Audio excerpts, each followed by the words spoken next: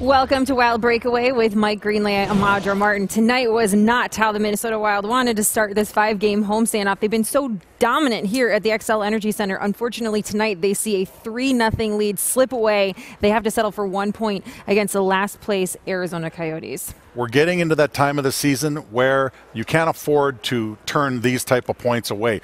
And you're one of the best teams in the league at home. That's when you got to really make hay. As Bruce Boudreau said this morning, you got to make hay when the sun's shining. Well, this is when you do it right now against a team that's 31st in the National Hockey League. Granted, they played well, they played hard, but that's no excuse. The Wild need to find ways to keep these points in their column. They gave one up. Granted, they got one, so that's great, but this is where you really have to push. And so the Minnesota Wild facing this homestand here, this is a good long homestand where they could make hay if they continue to play hard. They played hard in a lot of portions of that game, but they need to find a way to play from puck drop to the final buzzer. Well, the 1 point they picked up tonight against Arizona now makes it a franchise best 11 straight games with points here in front of the home crowd.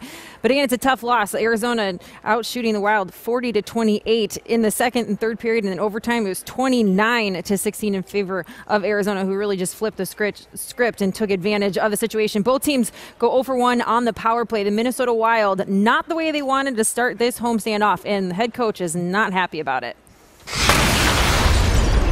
Oh, that's not good enough. It's pretty simple. It was the message after the game, and it's the message from here on in. I mean, you're fighting for your playoff lives, and you come up and you blow a 3-0 lead to a team that isn't going to be in the playoffs. So now the homestand continues Saturday as they welcome the Chicago Blackhawks to town. Not the same Chicago Blackhawks we're really used to seeing over the last couple of years. They're last place in the Central Division. But as we saw tonight, any team on any given night can beat any other team. And if the Minnesota Wild don't come out with a strong effort from start to finish, they could be leaving more points out on the table. Yeah, you can't face teams that are not in the playoff picture or that look like they won't be in the playoff picture and lose to them. And Chicago Blackhawks are a nemesis team. We know that. The Wild have had plenty of history with them. They've played the Hawks well this season, so they need to draw upon that because the Hawks lost again tonight to Dallas.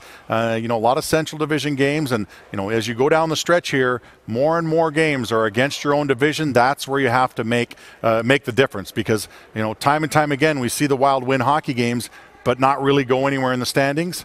Well, when you're facing your division, those are the games that you have to win, and that's when you start to climb. This is a crucial homestand for the Wild. They need to get it headed back in the right direction Saturday night against the Chicago Blackhawks. We'll see if they can get it done.